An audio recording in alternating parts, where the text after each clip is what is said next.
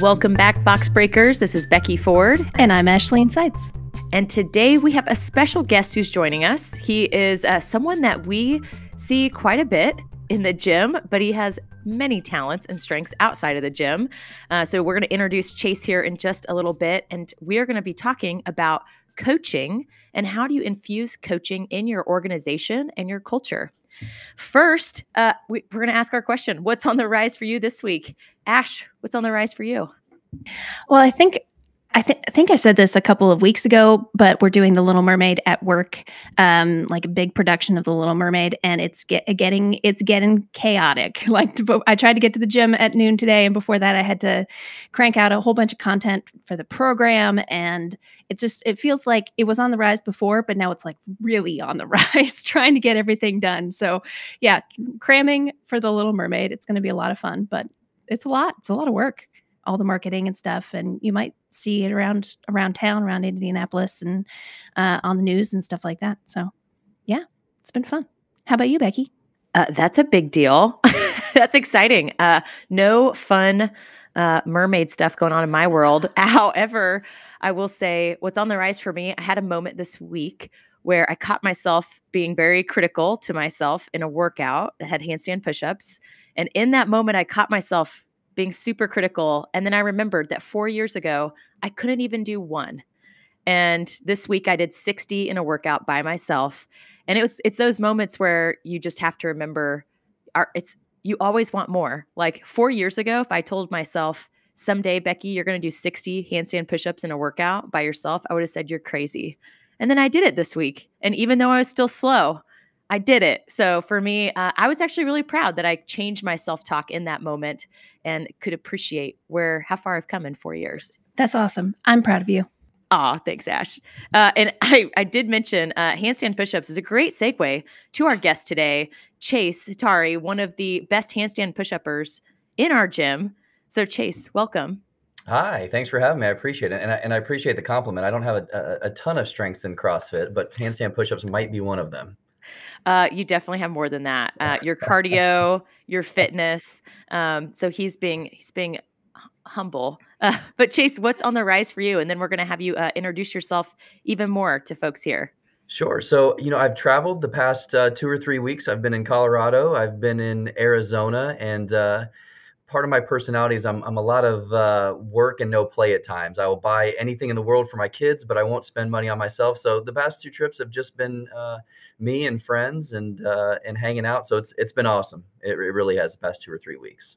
Good for you. What inspired you to do some stuff for yourself? I'm externally motivated in that way. So I had friends that really pushed me along. It was my 40th birthday this last weekend. And to be honest, they were kind of ribbing me for not planning something and doing something. And so, we went to Arizona and played some golf and hung out. So those types of things, it's nice to have friends around that push you into those things that aren't necessarily in your comfort zone, so to speak. That is awesome. Happy birthday, by the way. Appreciate it.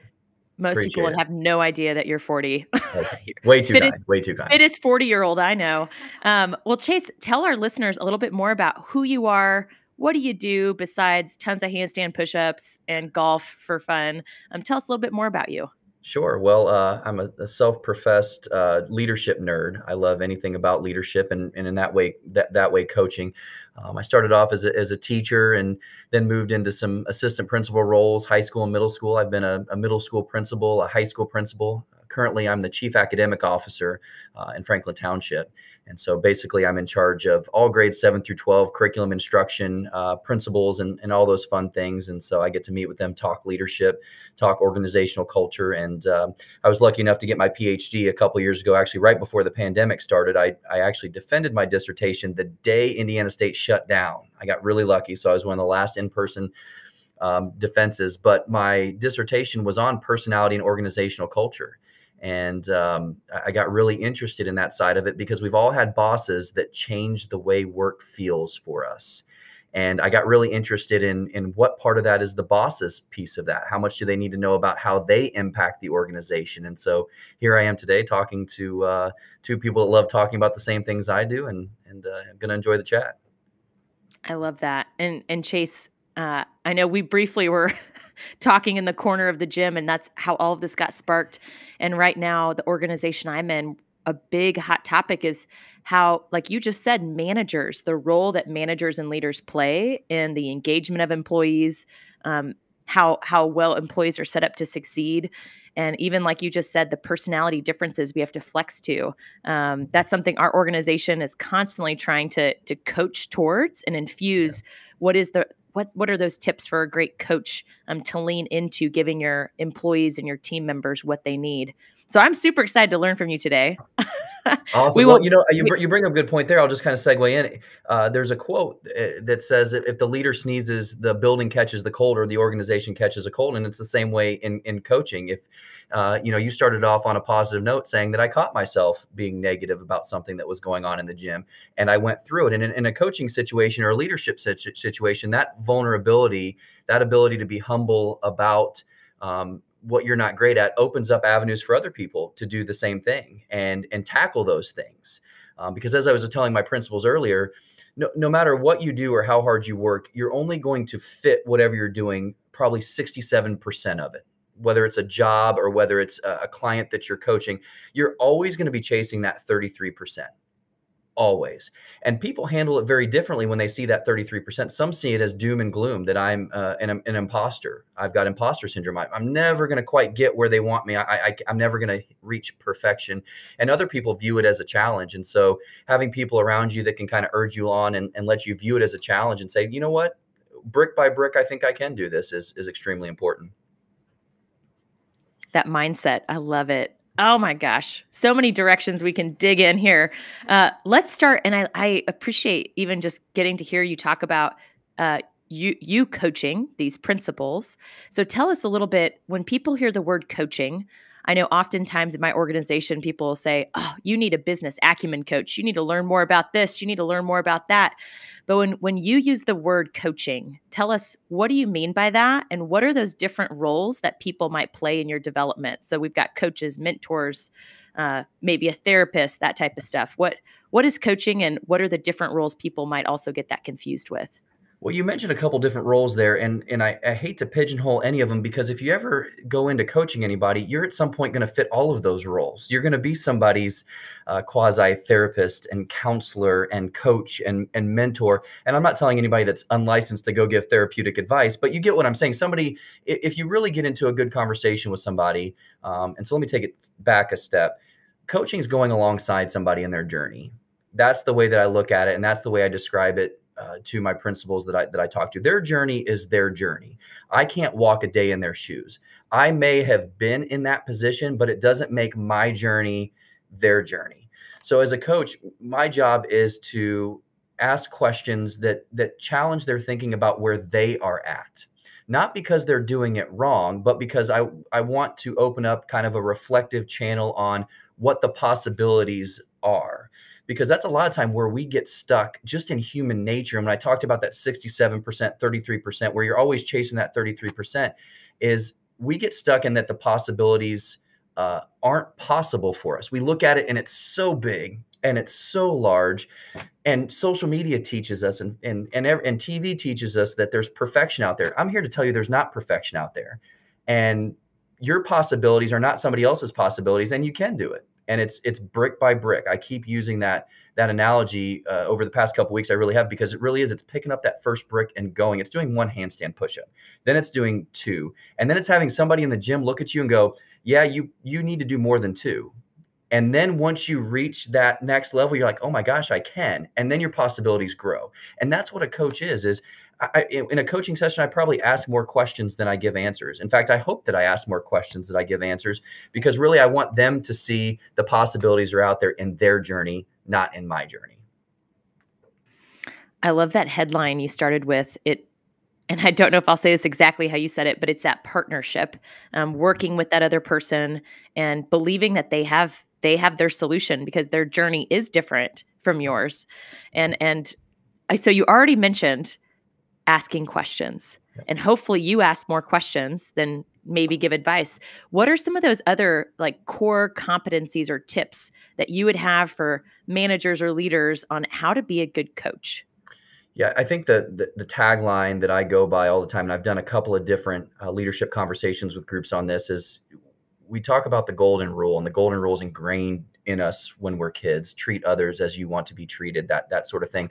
But in leadership and in coaching, you can't do that. So if you take it from this standpoint, you say, coach others the way you want to be coached. You can't do that because, again, it's not your journey. But we often do that. We slip into our world of the way we want things to happen, and then we forget that it's about the other person. And so you actually have to break the golden rule when you're coaching somebody. And so that's the first tip that I give anybody. And then from there, it's about first digging into yourself. Know thyself. Who are you? What are your go-tos in the terms of the things that you like to do? What are the things that you aren't so strong at? And really dig into that piece, because if you can be reflective about those, again, you can have that kind of humble piece and that vulnerable piece walking into a coaching session where you know who you are, you know where your strengths lie, where your weaknesses lie, and you can be open about those, and it helps with the person. So break the golden rule, know thyself, and then number 3 would be know your audience. That's when you really try to get to know the person that you're talking to, and where they want to go and what their personality is, and how you can frame the conversation so that feeds the strengths that they have and allows them to really take the steps forward in their journey. I love that, Chase. I want to just throw in a total random anecdote on the know thyself, because I absolutely agree with you, like 100%. Knowing yourself and working through those parts of you is integral to growing. I had a counseling appointment yesterday, and my counselor was talking me through family systems therapy, which I've heard about, but she's never talked to me through. And it's basically understanding the different parts of yourself and what they need and what they want and why they exist. And so she said she was going to send me some information afterwards by email. And she sent me an email afterwards with the subject line, "Getting to know your parts." And I was like, I feel uncomfortable with this. I know what you meant, but can we use some different phrasing? So anyway, that's just a total side note, but I love those 3 steps. Thanks for sharing. And even further along that is when you're talking about know thyself, it's also about taking care of yourself and filling your own bucket, because if we don't do that, we're going to get a lot of research, and a lot of personality research shows that we have psychological needs that are unique to us. And if we don't get those met positively, we will get them met negatively somewhere else in another route. And so I learned quickly that I love action. I'm a logic and action guy. I want to take in the facts, and then I want to go on it right away. And in my line of work, that doesn't work, because change is a process that takes time. And I had to figure that out pretty quickly. Well, weirdly enough, the thing that gives me the action, the incidents that I need to feed that is CrossFit. It's a time domain. There's a clock on the wall. There's people around. There's action going on, and it's something different every day. You don't know what it is. And so that was a way that I filled my own bucket, so that when I came to work, I wasn't doing that. Because the truth is, and you guys talked about personality in episode 1, there's personality, all these personality instruments out there. Are you a 1, a 2, a 3? Are you a, ENFJ or whatever else is? From my standpoint and the things that I've read, we can be any of those personalities. We can be an extrovert. We can be an introvert. We can deal in feelings. We can deal in action. But we only have so much gas in each one of those tanks, so to speak. And we can only access those gas tanks when we are in an okay place overall. So if I'm in a good place and I'm talking with you guys, and I'm not a feelings guy, I struggle with it, but I can talk feelings. The amount of times that I can do that before I just get mentally exhausted and I can't do it anymore and I need to refill my tank is fairly short. And so I realize that about myself. So I have to make sure that I fill my own buckets. I make sure my gas tanks are full so that I can access those other personalities. So I don't want anybody in terms of personality to ever think about, this is who I am and I'm in this box, and don't mess with me, because if you start talking feelings, I'm going to lose my mind. That's not it. It is understanding myself so that I can fill that tank, fill my bucket, and make sure that I can access those things and be the best coach, the best friend, the best partner that I can possibly be. I have so many questions I want to ask now based off everything you've said, Chase. First, I just love this. Treat others the way they need to be treated. Yes. So changing up that golden rule. You've talked about personality types. And I also love hearing you when you talk about making sure you fill your bucket so that you can pull on that energy that might not come as natural. That also leans into this whole like coaching the whole person and not just the one problem necessarily, because there could be a different root cause. So, okay, let me rewind because I have lots of questions based off all this genius stuff you're saying. When it comes to personality tools and assessments, and I know you listened to our first episode on that, what the most basic like personality profile or instrument, what do you suggest to most people that you coach or manage who are people managers for them to get to know the personality types of their team members? Well, this will drive some people nuts, but I'm going to say all of them. And I know it's a lot about focusing on one thing, but what I tell people is every time that you read something that may hold the mirror up to yourself, or even better, have somebody else hold up the mirror to you, so that you get that unfiltered look about who you are and how you may respond to things. And so anytime that you can read anything right now, Enneagram is something that I really love right now.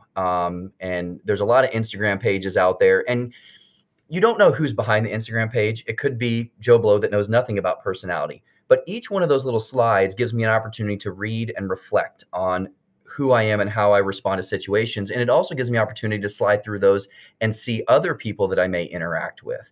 And so I say, anytime that you get an opportunity to get feedback about yourself through a personality instrument, through a trusted confidant, take it and take it all in, not as fact, but as the filter through who am I, and do I do that sometimes? And how could I be better at that? And again, back to what I said before, how can I make sure that I'm in an okay place so that I can do that? Because if I am stressed to the max and I'm not having a good day, I'm not going to be able to access any other personality that's not strong for me.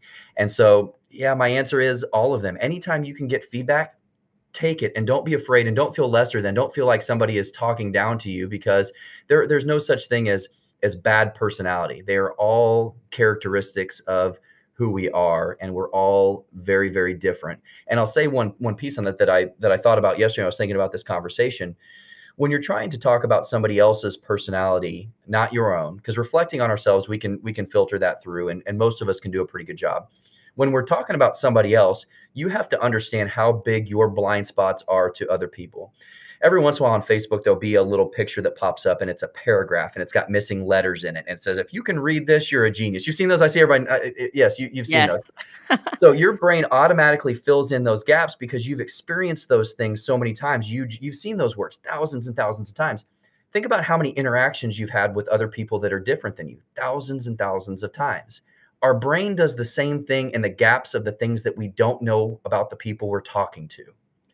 So if I'm meeting somebody for the first time, I'm hearing what they're saying, I'm seeing their facial expressions, maybe what clothes they're wearing. My mind is filling in gaps to make sense of their personality in that moment. We need to be very cognizant of that, because those aren't facts.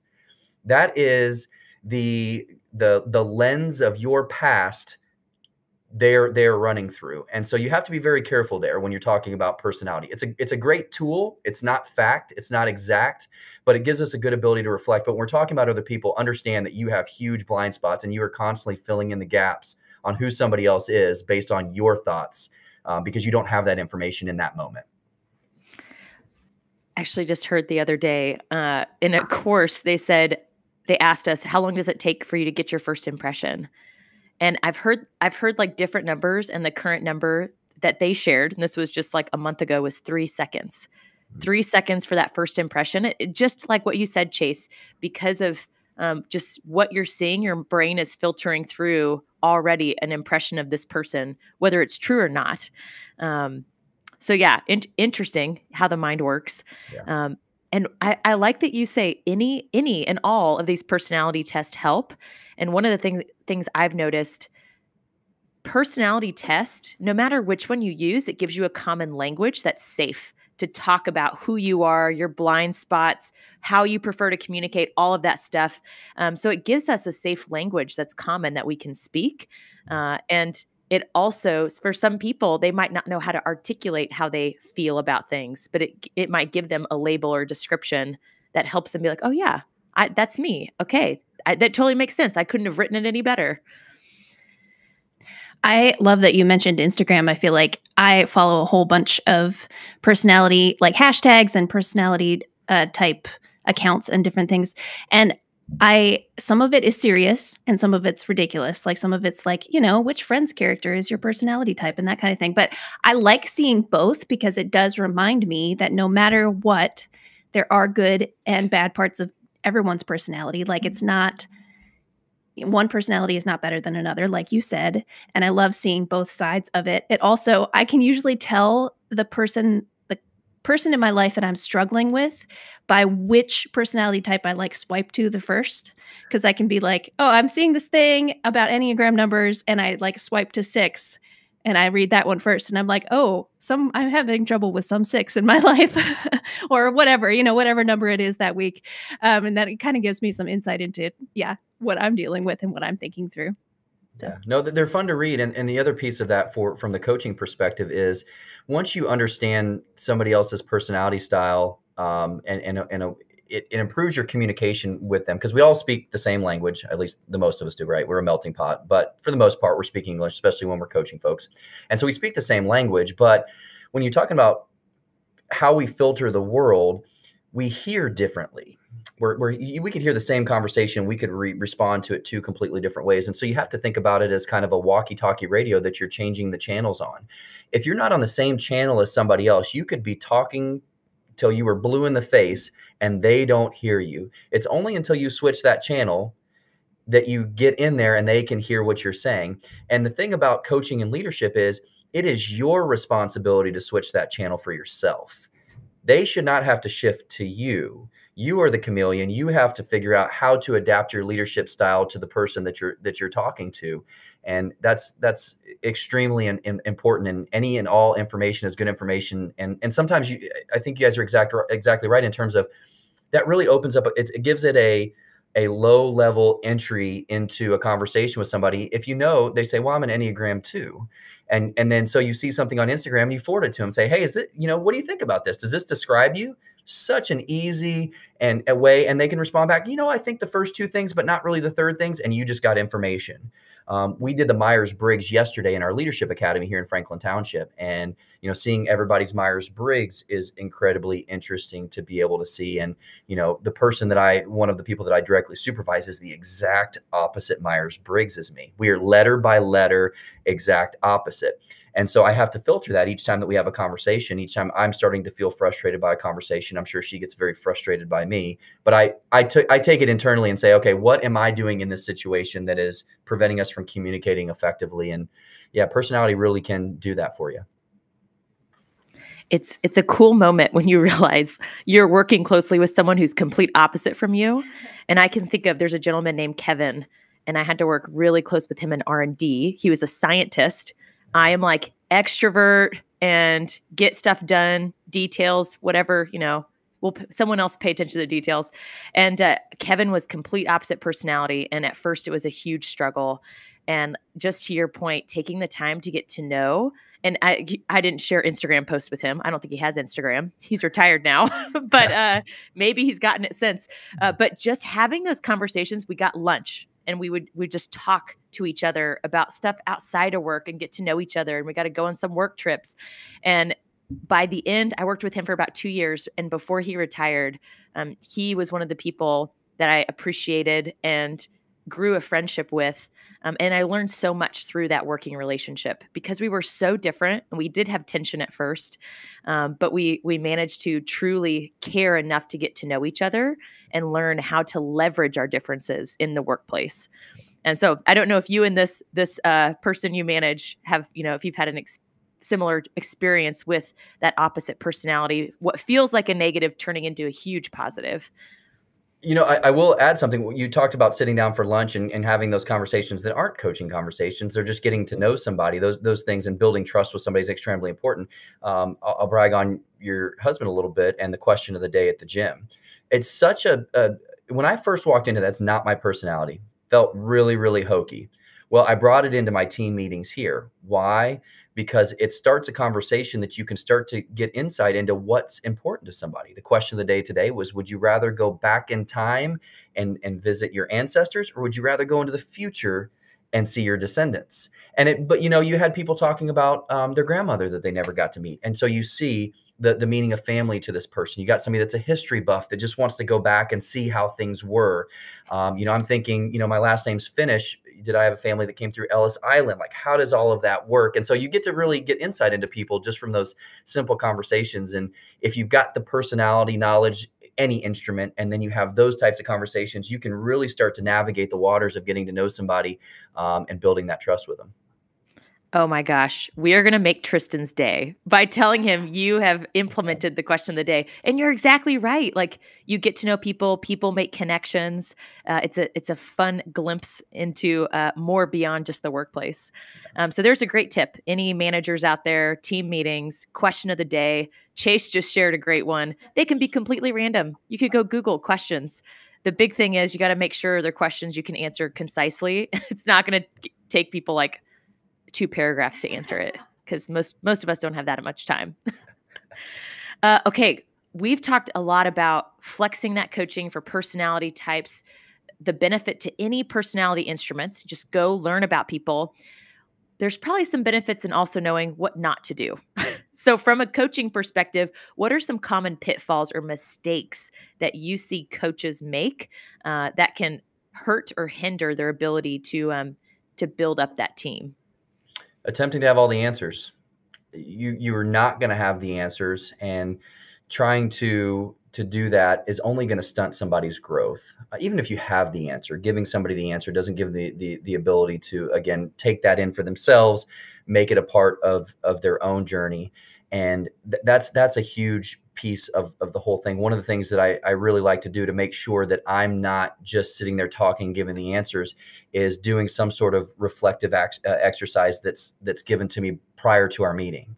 So I've got an idea of where this person's at. And if you write a really good reflective question, and again, Google's a great tool. I don't know why people are afraid to say Google it, but if you're looking for reflective questions to guide a coaching conversation, don't be afraid to pull it up and send it to that person in a Google form so you can get it right back. And then you can read that, and then you can shape further reflective questions around the things that you see in those responses. And really, I would say having the answer all the time is an epidemic in all of leadership, because again, we're held to the standard with social media and society that it's supposed to be perfect and I'm supposed to know everything all the time. I'm not. There's no way. And me attempting to tell you that I know exactly what I'm doing is stunting my own growth.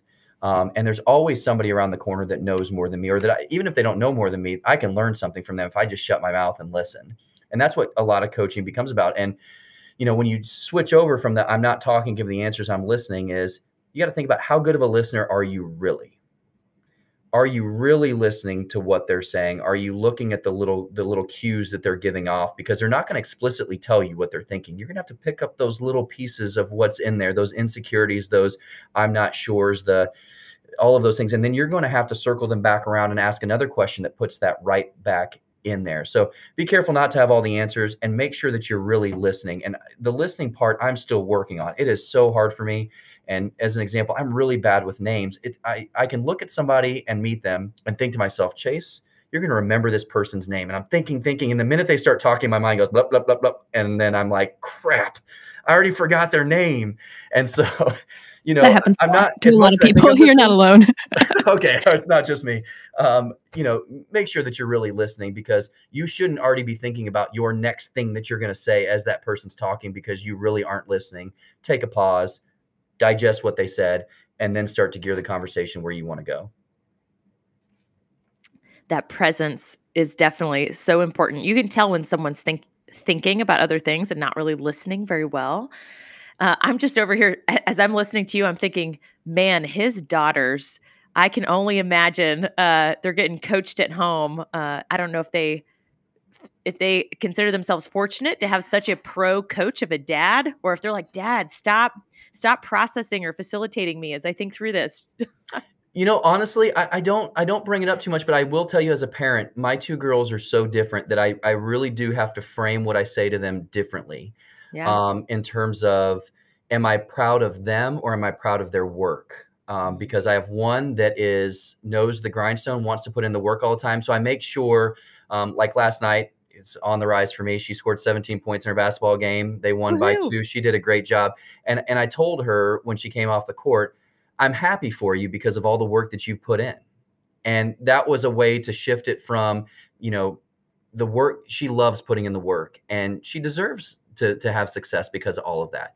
My other daughter, she's much more feelings based, and she wants me just to say, I'm proud of you. You were an unbelievable teammate today. You absolutely cheered for every person. And she's a great athlete in her own right, but she processes everything through the emotions of that she's a good person and that she takes care of everybody else. And so it's very different. So as a dad, I do try to shift that. I'm not perfect all the time, but the way that we talk to our kids is almost the same thing as what we do in coaching. Is we really have to think about how we're portraying things, and that our kids are very different, and they perceive the world in a different way, and we've got to meet them where they're at.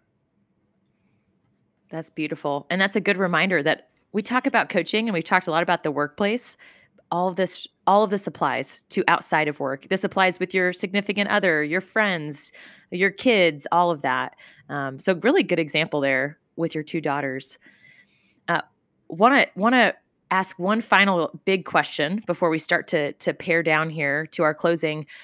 How do you create a powerful coaching culture in an organization? And clearly you've mentioned and referenced multiple times talking about coaching with the principals, the people that you manage. So how do you get that culture of coaching? It's got to be risk-free in some way, because if you really want to have a good conversation with somebody, they have to be vulnerable. And that's the hard thing in organizations, and a barrier that we have. It's not immovable, but a barrier we have is oftentimes the person doing the coaching is also our evaluator. And we have to have these evaluations. HR, you've got HR things, and in education, it's actually state mandated that every person has this evaluation that brings in these metrics or whatever else it is. So it becomes a tricky piece, but you really have to let people know that this is not an evaluative process. This is about growth, and showing them within your organization, you can move up within your organization by doing the things that you need to do to grow. I tell this story all the time. Alan Mulally was the CEO of Ford when Ford was, he took over Ford when Ford was going downhill, when all the auto companies were getting bailouts, billions of dollars in the hole. And he's going to these meetings with all of his folks, and he's got this green, yellow, red system. So for like production and for whatever, they've each got a color, and the leaders of those departments are supposed to color code it before the meeting, and then they're talked through it. So he goes through a couple meetings where they're all green, and he's looking around. And so finally the third weekend, he's sitting there, and somebody turns over a red, and he stands up and he applauds, because it was the first person willing to be honest that something wasn't going well. And in coaching and in taking coaching in the same way, you have to be willing to be vulnerable. And when it's attached to compensation, when it's attached to evaluation, that becomes very difficult. I'll tell you what I've done here with in some in the organization is we have hired folks that are non-evaluative that do the coaching. And so they may teach a class and be in that department, but they also coach those folks in their department, and they have nothing to do with evaluations. Becomes much more risk-free, because that person can open up without fear of retribution in any particular way, or fear that it's going to go in their perm file. But if it's not risk-free, coaching is going to be pretty darn hard, because you have to be vulnerable. Both parties have to be vulnerable to really get where you want to go. Yeah, that's awesome. I absolutely agree. And I feel like that piece of both parties having to be vulnerable, like the coach having to be vulnerable and open to everything that's coming at them and being willing to share their own experiences, is a huge part of it too. Because I've been coached by some people that I'm like, this is a one-way street. It's not as helpful as it could be to me, because I'm not hearing vulnerably from you as well. So I love that. Chase, it sounds like we're going to need to have you back to dive into some specific topics, because I have a feeling this was just like barely scratching the surface of the things you could share with us. And I am super stoked for future episodes with you. You can be thinking about what you want to talk about next, because we'll come back to it. I love it. Anytime. I love conversations like this. I learn something every single time that I'm a part of something like this. So I appreciate you having me.